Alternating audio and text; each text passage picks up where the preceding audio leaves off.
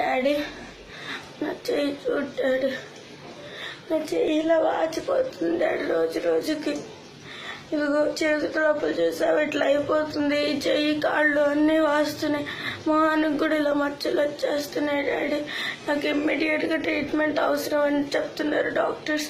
దయచేసి నువ్వు నా కాల్స్కి అటెండ్ అయ్యి నాకు చేపించాల్సిన ట్రీట్మెంట్ దయచేసి నువ్వు వచ్చి నాకు ట్రీట్మెంట్ చేపించు.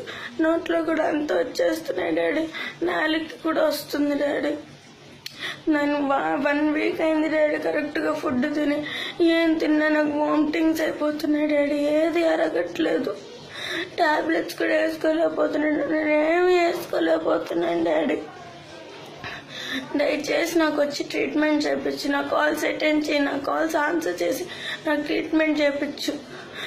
నాకు ఇలా అవుతుంది డాడీ, నాకు రోజు రోజుకి క్రిటికల్ గా అవుతుంది.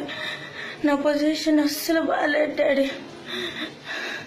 నాకు గనక ఏమన్నా అయితే మాధంశెట్టి శివకుమార్, నీ పేరు మాధంశెట్టి సీతారామకృష్ణ శివరామకృష్ణ, నీ 2 కొడుకుల పేరు మాధంశెట్టి కృష్ణకుమారి, మీ వైఫ్ పేరు, మీ 4 పేరు రాస్తాను డాడీ ఖచ్చితంగా. నాకేదైతే మీరే కారణం, నాకు అసలు బాగాలేదు డాడీ. దయచేసి వచ్చి నాకు ట్రీట్మెంట్ చేయించు. నాకు ఇది చేసినన్ని ఇలా వచ్చేస్తున్నాయి, కాళ్ళకు కూడా వస్తున్నాయి డాడీ. నేను ఇది కమిషనర్ ఆఫీస్ కి అందరు పోలీసులకి పంపిస్తున్నాను డాడీ. ఈ వీడియో చూసిన 2-3 days నువ్వు కనుక రెస్పాండ్ అవ్వకపోతే నాకేమన్నా అవుతుంది, నేను మీ పేరునే రాస్తాను డాడీ.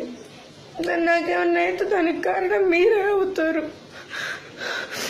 అంత నీ కొడుకులు వాళ్లే చేపిస్తున్నారు కదా, మీ ఆస్తికి నేను అడ్డుండకూడదని నీ దగ్గర అంత డబ్బులు పెట్టుకుని నాకెందుకు చెప్పేవి డాడీ నువ్వు ట్రీట్మెంట్?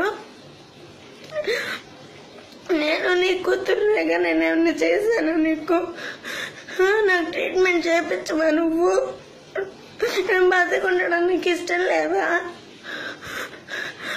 నువ్వు మీ కొడుకులు నీ వైఫ్ మాట విని మీ ఆస్తికి నేను అడ్డొస్తానని చెప్పి నేను చంపేయాలని చూస్తున్నారా?